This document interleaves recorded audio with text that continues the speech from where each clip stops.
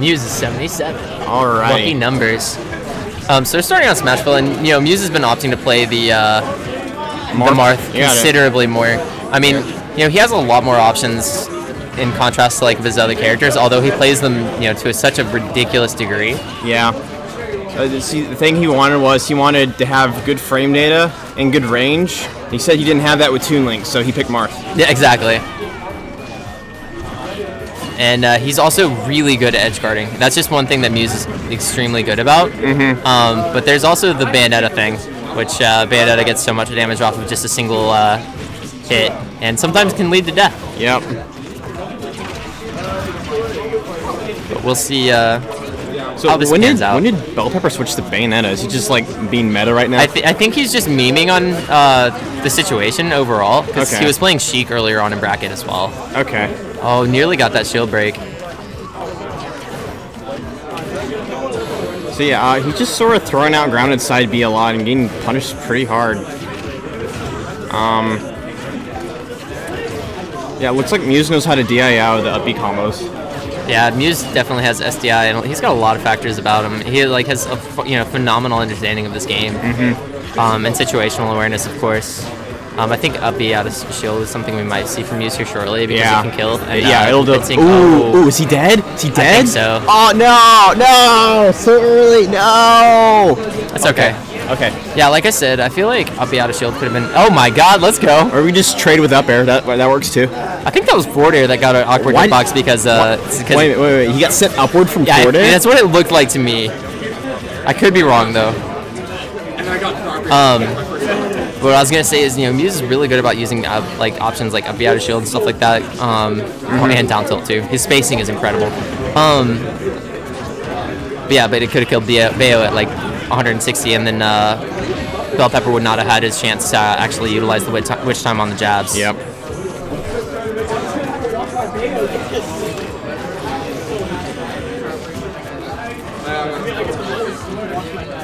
Yeah, it's really interesting. It's kind of like, Muse gets a lot of damage, but there's just like that I can win button coming from witch time. Yeah.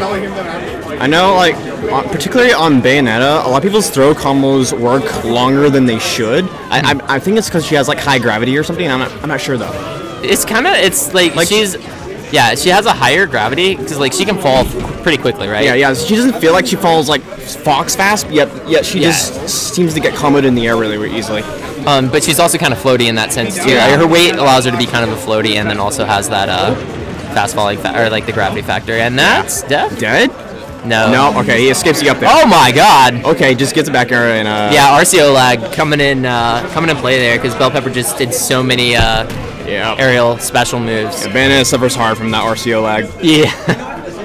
It's very noticeable. Now, I think he could have also utilized like a landing or something like that, or doing an aerial to land that changes, like RCO lag will carry over the next time he lands as opposed to that time. Yeah. So sometimes you want to just do it and then do like an NP hop into something. Yeah. I don't know if it works for Bayonetta specials though. Like I think they specifically programmed it in there to always be laggy no matter what. No matter what. Okay.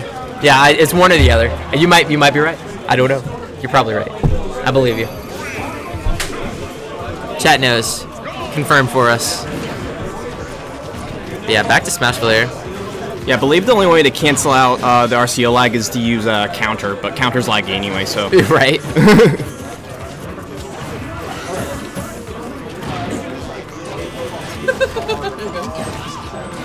Yeah, it's kind of closer to like even percents at the beginning of the set, or this game in particular. Yeah, but then we saw last set, Marth died at like 60, so. Well, nearly had that tipper forward smash, but Bellpepper just barely getting out of range. Ooh, looks like he's trying to do a jab cancel, but he keeps on getting the second jab instead. Yeah, jab to F tilt is something that Marth players do a lot. Jab to forward smash as well. We're trying to get that dash attack in. Now I see like Muse is going in a bit like further to try to extend these, and he's getting punished for it.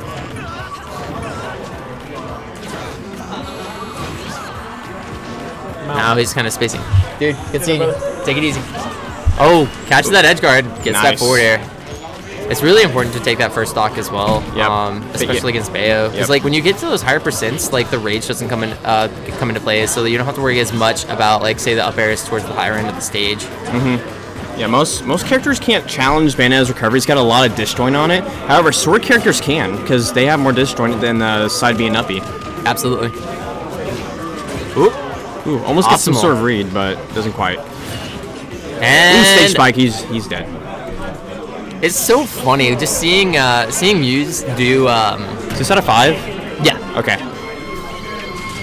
Now it's like how often we see Muse play. I was thinking the gain was actually too high last time I saw it. Yeah. But yeah, so Muse is really good about getting those stage spikes with Marth. It's like he positions himself optimally. He times it proper. Yeah. When you see Marth drop below, you gotta be ready to press the shield button because you're about to get stage spiked. Absolutely. It's really hard to react. I think it's like somewhere around between frame 4 and 6, or 4 and 8. I think it's like frame 6. Frame 5. Frame 5. That's right. Yeah. Yeah, it's invincible 1 through 5, and it comes out frame 5, I think. And it travels a fairly good distance as well. Don't kill me if I'm wrong, chat. But yeah, this is it's kind of interesting. I was gonna say Muse and I have been practicing both Sheik and Marth, just so we had more knowledge on both the characters. Yeah. Chat saying that we shouldn't go to Marthville. I mean, this is a really good stage for Marth. Yeah. Just because the blast zones are so much smaller, and when he gets those tippers, like, tipper kills way too early here. Like I could have seen Battlefield could have been a really good stage. Yeah, shield even more. That would have broke.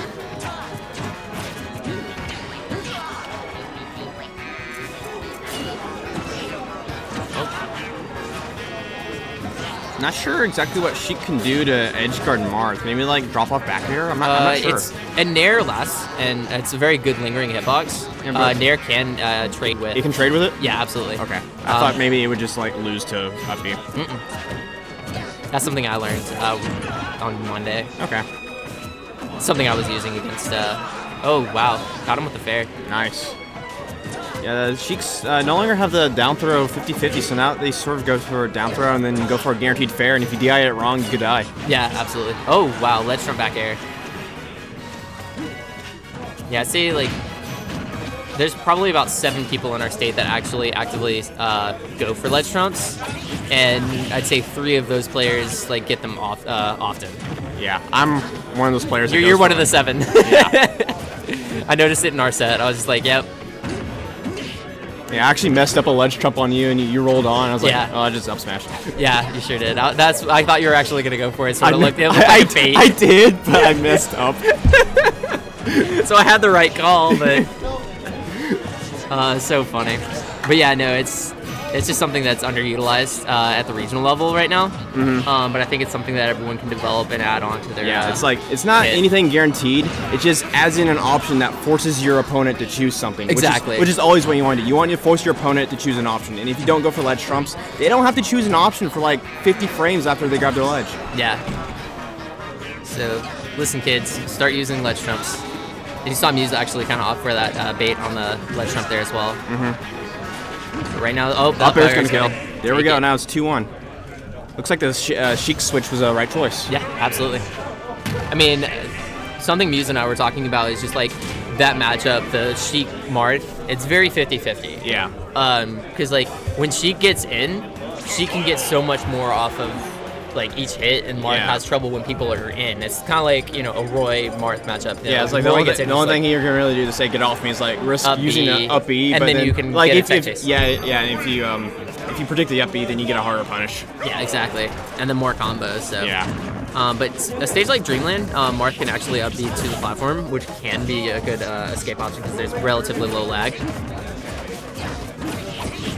But this is also a fairly good pick because of the low ceiling, and then the platforms give him another option to retreat from the potential of needles, which we've been seeing a severe lack from Bellpepper.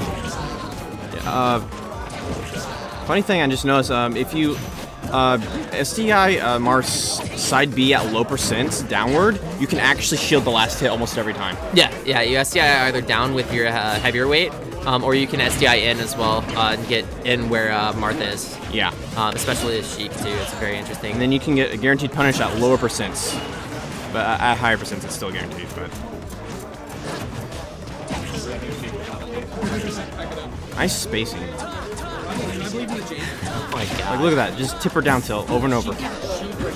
I mean, it forces him to come back to stage. Too bad he was under lag from the previous. But right now we got a really good edge guard. I think he caught the jump. Oh my god. Looking like melee. Let's go. Kin combo. Come on.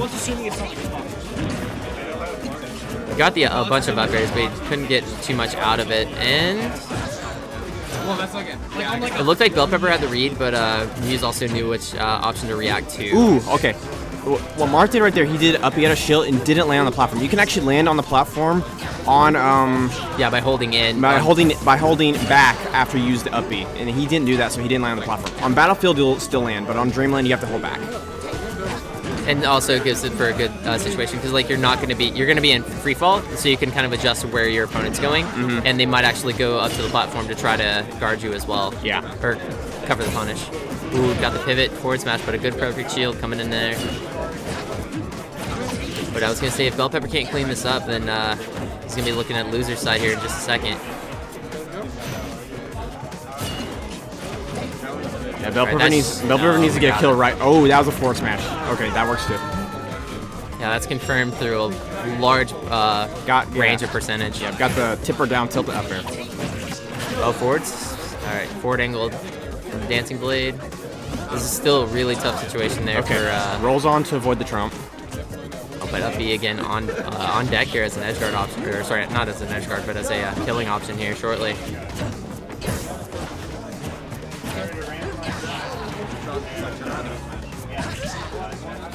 Yeah, and these higher percents are going to force an earlier option. Oh, that's it. Yep, let's trump back there. Good job. Good play there by Muse overall, and taking that first stock super early as well.